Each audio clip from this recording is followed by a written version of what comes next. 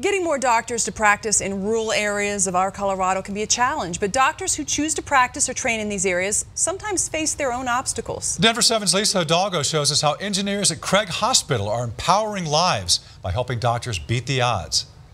Push, push, breathe out. Practice makes perfect. Big breath, one more push. Even when you're a doctor. 8, 9, 10.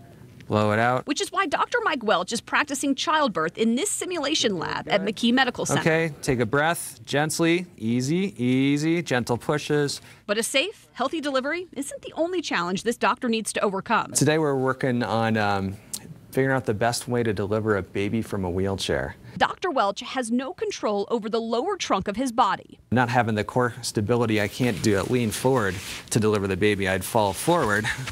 And that is not a place you want to be when you're delivering a baby. I looked at it and I go, well, that's pretty much like a car hood. Basically, it just needed a prop. Dave Burkle is the rehab engineer at Craig Hospital. His workshop is in the basement.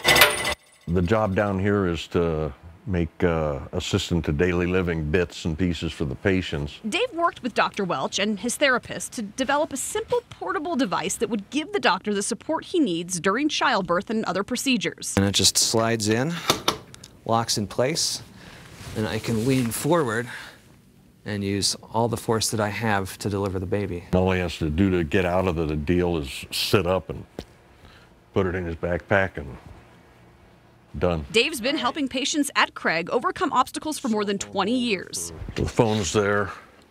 They can put their mouse stick there, grab the mouse stick. He says cell phones, tablets, and other devices have really changed the playing field for those with disabilities. 15 years ago, it was real expensive to get a house set up, and now with Alexa or some of these other units, you just talk and Alexa, it does what, it'll get what you're looking for done. You know, you're always coming up with ideas and ways. How can you enable and empower these individuals to continue to do the things that they want to do? Physical therapists like Jennifer Layton say injuries do not need to define a person's capabilities. There's absolutely ways that you can work around any injury or impairment to make it absolutely 100% possible for these people to do any job that a non-injured human being could do. Dr. Welch says he's found many uses for the T-bar that Dave created for him, but the thing he's looking forward to the most is using it in childbirth. It's the miracle of life, and I'm really glad I get to have the opportunity to participate in it.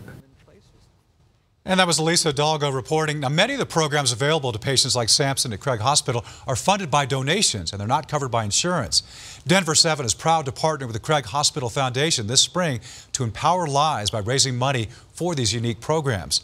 To learn how you can donate right now, log on to thedenverchannel.com/empowering lives and join us for our Day of Giving, brought to you by the Craig Foundation. That's Monday, April 8th.